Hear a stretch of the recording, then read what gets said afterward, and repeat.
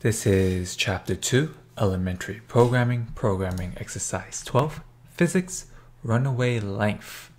Given an airplane acceleration a, so we're going to use a for acceleration and takeoff speed v for the takeoff speed, you can compute the minimum runway length needed for an airplane to take off using the following formula. So that length, minimum length, is basically v for takeoff speed squared divided by 2 times a for the acceleration. So we're going to write a program that prompts the user to enter v in meters per second and acceleration a in meters per second squared. Then display the minimum runway length. Alright, so since this exercise is right here self-explanatory on what we need to do, I'm going to jump straight into the program. Alright, so it's pretty simple and straightforward. So we're going to create scanner input equals new scanner system.in, and then we're going to create 2 variables, a and v, but we're going to be more specific and we'll say acceleration and velocity. All right, actually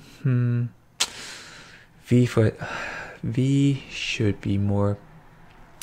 All right, yeah, you know what, it's fine. And then we finally have also the length, minimum length, runway length.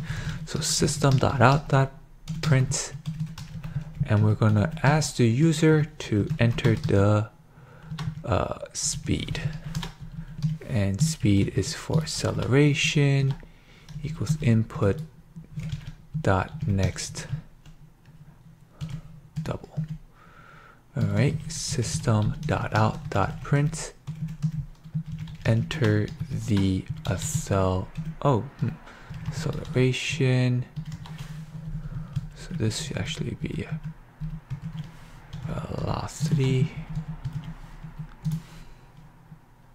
and we have acceleration equals input dot next double.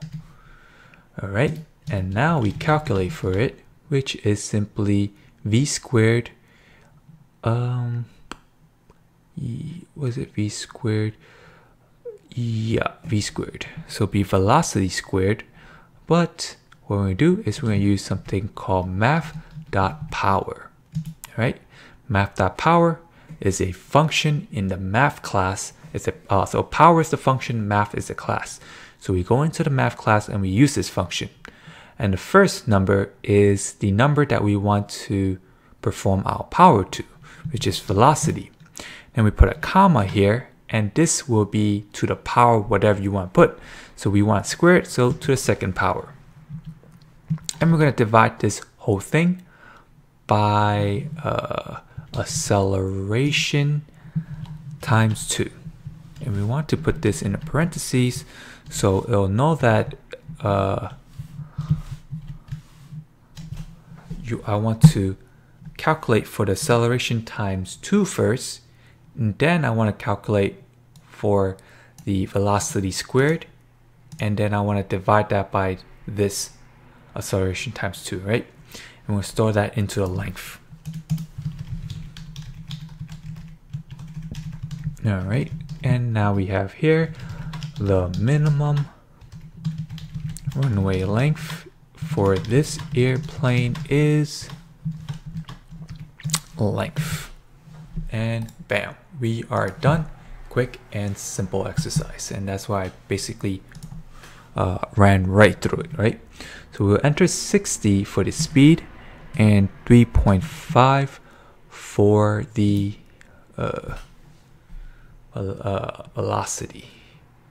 And here we go. The minimum runway length for this airplane is 514 meters.